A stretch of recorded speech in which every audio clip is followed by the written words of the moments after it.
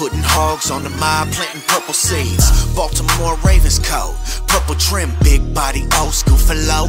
Purple rim, 7-7 cutty, black with the purple good Ravens fam. So Bills,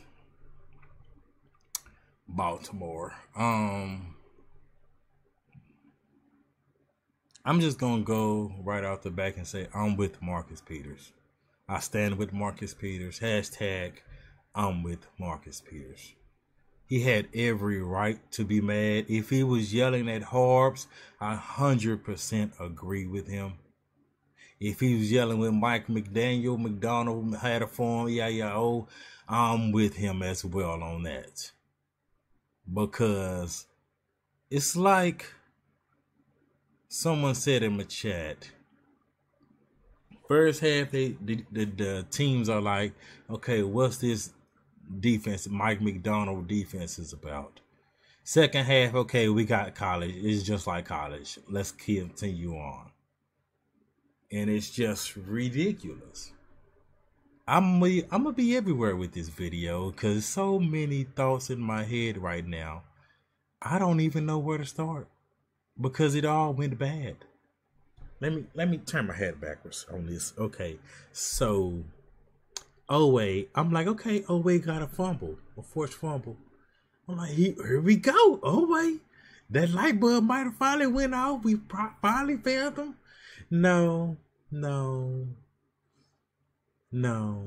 He had a sack. It looked like it was an accidental sack because he was already on the ground. Then he could have had another sack, could have saved it. No, missed him. Oh, could have stopped the running back. Oh no, missed. He had so many missed tackles. I don't know the website to keep track of that, but I know he's up there. PQ, Stone Hands PQ. Last week I'm like, okay, This week I'm like, really? Like, really? Let's get into some of the stats while I'm ranting. So we looking at Lamar Jackson, 144 yards. Okay. And we see the 1 TD. I'm like, cool. Okay, average. It was raining. I'm not tripping on that. Okay, then you see the 2 interceptions.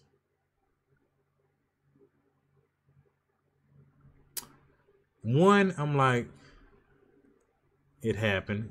It was all Lamar's fault. When he threw it, it was real low where it was easily, deflectable. It looked like it was actually going to hit a helmet. That's what it looked like. But on that last one, he has no business. It was like 4th and goal. Close to the end of the game. Just take a field goal. Harbs' ego is a poison to this franchise since Ray left.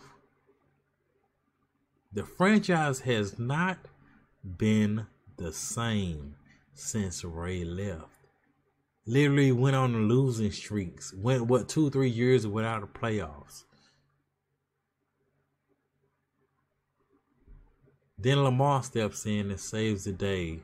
But Harbs' ego is slowing Lamar down. And it's ridiculous. You go back to the Dolphins game. And you sit there and like, man, we went for it twice if I'm correct. On 4th down, could have got a field goal. 3 points each, total 6 points. And you waste away those points. And you're like, that's not going to happen again. For it to happen again 2 weeks later, at home once again. Instead of getting a simple goat of a kicker, Justin Tucker, out there to kick the 3 points, to put 23, to make it say 23 on the board. You say, no, That's too simple. This is the Ravens. This is Harb's Ravens. We don't do things simple. We do things that doesn't make sense. Because I'm a special teams guy. And you sit there and lose by 3 points. It's like you can't make this up.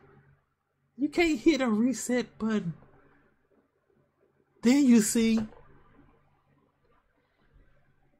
always stops the touchdown from happening.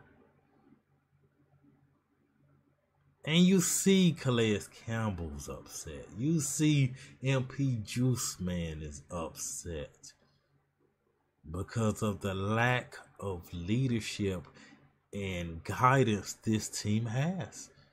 They literally showed it to the national television. But you know what's going to happen? Nothing. I know some people, it's still early. This has been happening for years. I look at a great, phenomenal coach like Mike Tomlin. You don't see these type of hiccups really with him. He lose his star players. He coaches other guys up and they still make the playoffs. Harbs? Oh no. We're not making nothing unless Lamar is out there. I know we've said last year with all the injuries and stuff, but I know people, y'all lost about 3 points, 6 points. A L is a L. And Harbs is serving it to the team. It's no excuse. I wonder what he's going to say in this conference of why he just didn't take the field goal. Is it going to be analytics? Is it going to be, I believe we just had a great chance? It's going to be something that he's already said in the past because he just copy and paste. Anyway, let's get back to the stats. Okay. Lamar Jackson, 11 carries, 73 yards. Justice Hill, 8 carries, 45 yards. J.K. Dobbins, 13 carries, 40. The running game, awesome. And that after halftime, that first drive we got after the halftime, in the second half, the first drive was not one rushing play. Why? When our run game was working, why? It doesn't make sense. Catching. Devin Duvernay. That Madden type of glit, whatever that was, that Devin caught where Mark Andrews popped it up, that was awesome. That was awesome. J.K. Dobbins doing his receiving thing. Bateman got injured. Bateman had some drops. But I don't know if it was the rain or not, but after he redeemed himself, I do say that. He redeemed himself after he took after he did that one drive, he redeemed himself with that first down catch. But man, like I said, I'm just y'all, this like right after the game.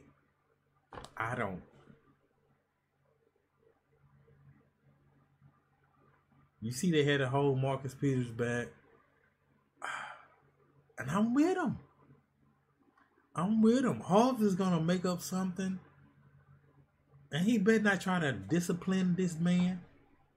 Because they are out there on the field giving their all. And you sit there and make this type of coach. That's what happened with Pete Carroll out there with the Seahawks. Them boys busted their butt on that defense for that championship. You had the championship in hand back to back, which is extremely hard. And you don't want to give it to Marshawn Lynch on that 1 yard because of your ego. You're going to sit there and try to pass it because you have a gripe about Marshawn Lynch. And they haven't been the same since. That's the same type, not to that level, but that's the same type of mess that the Ravens continue having because of Hobbs' ego. It just comes down to his ego. How hard is it to just get the points while you can? It doesn't say you have to go for it and for it. If they would have sat there and got them points, we probably would still be watching the game right now. Because all the defense will be doing is trying to prevent them from getting a touchdown, so the game can continue on. How difficult is that? Ridiculous, man. Ridiculous. But let's get back to these stats, man. Look at Odafe leading the team in tackles, but he also is leading the team in missed tackles. It don't show the stat, but the people that watch this game knows it. Chuck Clark, he got dusted on one play too by the tight end. It was so bad where Marcus Peters had to leave Diggs, try to recover what he saw in his peripheral vision. But it ain't even really no stats to look at, man. And you can just look at this. Look at this. 14, 6. Field goals. Then it went blank.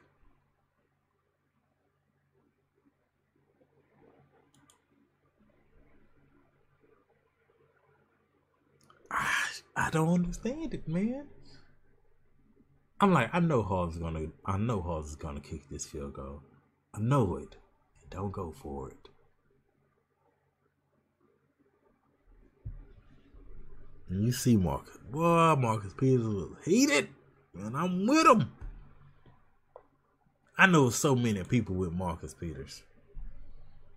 I know so many people is with him. Because that is no excuse. Hold on. Matter of fact, I'm finna do something new. I am finna do something new. Hold on. Let me put this. Hold on. Let me turn this up. Okay. Here's the excuse of why he did not kick the field goal. You're finna get my live reaction of this mess, because that's what it is.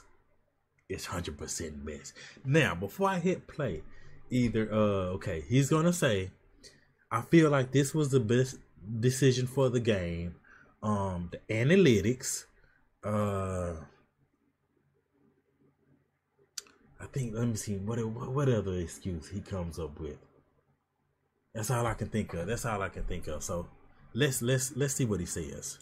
Well, I felt like it gave us the best chance to win the game, because 7, the worst that happens is if they go down the field and score, and I think we'll get them stopped. But if they go down the field and score a touchdown, the worst thing that can happen is that you're in overtime.